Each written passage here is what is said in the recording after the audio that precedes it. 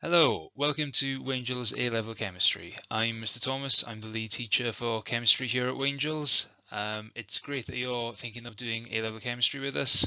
Hopefully over the course of this presentation I'll be able to give you some insight into the structure of the course, what we can offer you as a course provider here at Wangel's, and also what chemistry can do for you in terms of your future learning and careers prospects.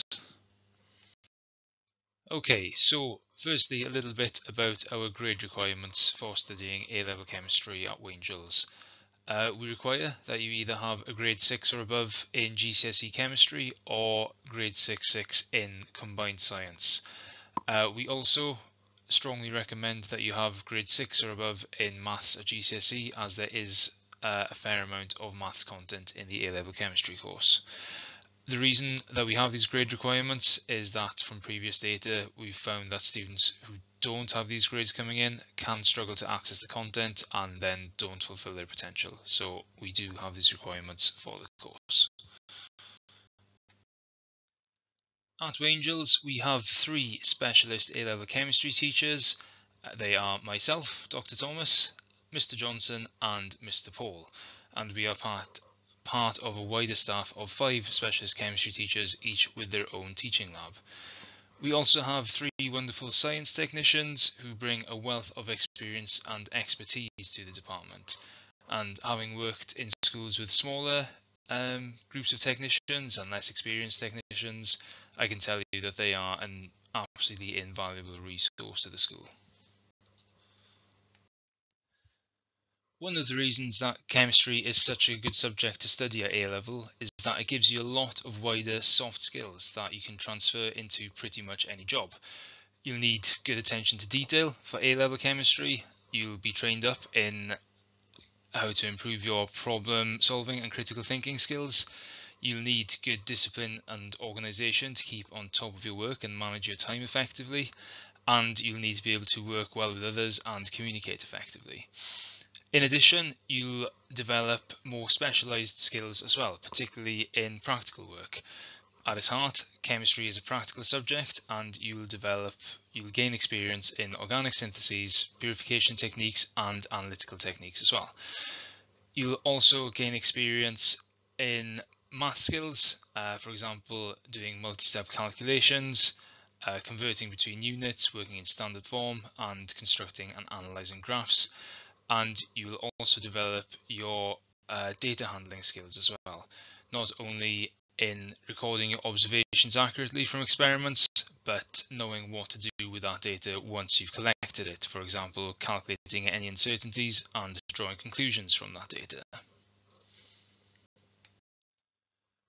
As mentioned on the previous slide, chemistry is fundamentally a practical subject. All the theory that you study is based on evidence and observation. As such, the chemistry course comes with a practical endorsement component. Over the 2 years, there are 12 required practicals, which are known as practical activity groups, which cover a wide range of apparatus that you might be required to handle and techniques that you might be required to use as a chemist. In addition to that, we run many practicals that aren't required, but we feel do enhance your understanding of the theory that we study in lessons, and also to develop your practical skills further again. Again, our technician team helps a lot with this. We've got a lot of experience and a lot of available practical work that we can carry out. At Wangel's, the course we follow is OCR Chemistry A. We recently made the switch from AQA Chemistry, and the reason that we did that is we believe that overall the OCR course will make you a more rounded chemist overall. The first year content, AS, is split into 4 different modules. These are Development of Practical Skills in Chemistry, Foundations in Chemistry, Periodic Table and Energy, and Core Organic Chemistry. These then underpin the Year 2 content, which is split into 2 modules of Physical Chemistry and Transition Elements, and Organic Chemistry and Analysis. We do offer the option to study a 1-year AS course or the full 2-year A-level. A little bit more detail on the course structure for AS level chemistry. The table on the left shows you the practical activities that you'd be carrying out in the first year from the practical activity groups, and it's worth noting that PAG 4, 9 and 12 actually run through A2 as well.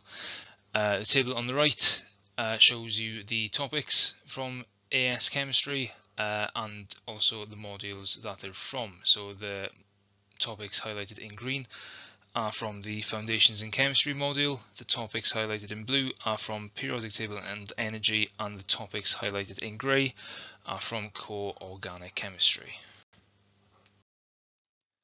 If you do decide to take the AS course, there is an assessment at the end of that 1 year, and that is in the form of 2 written exam papers titled Breadth in Chemistry and Depth in Chemistry.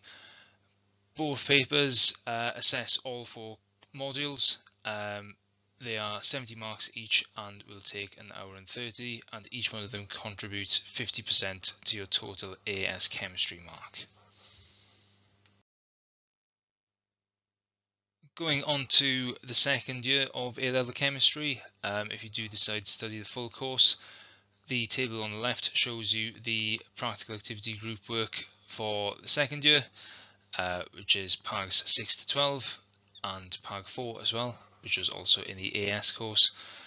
And the table on the right shows you the topics from A2 chemistry. The topics highlighted in orange are from Module 5, which is Physical Chemistry and Transition Elements, and the topics highlighted in purple are from Organic Chemistry and Analysis.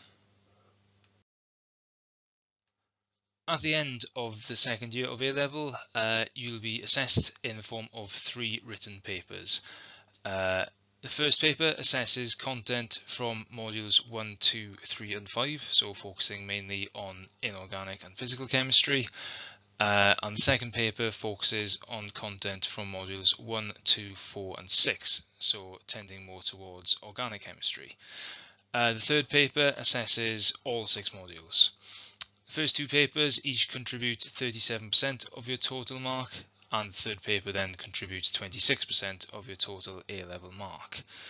The practical endorsement is awarded separately. It is not awarded as part of your exam, although you may be asked about practical techniques as part of your exam papers as well. For the practical endorsement, we'll gather evidence throughout the 2 years from the practical tasks that you carry out in lessons, and that will be awarded by the OCR after being reported by us. Post 18, an A-level in chemistry gives you a lot of options, whether you're looking to do a vocational qualification, such as a BTEC, NVQ or diploma in something like applied science or environmental sustainability, or if you're looking to do an apprenticeship, for example, as a pharmacy assistant or a lab technician.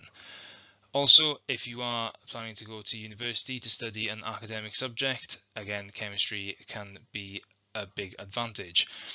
If you're planning to study a subject like chemistry or biochemistry, having an A-level in chemistry is essential, and a lot of medicine courses also require an A-level in chemistry. Other subjects such as physics, biology, environmental studies and engineering will also look very favourably on an A-level in chemistry.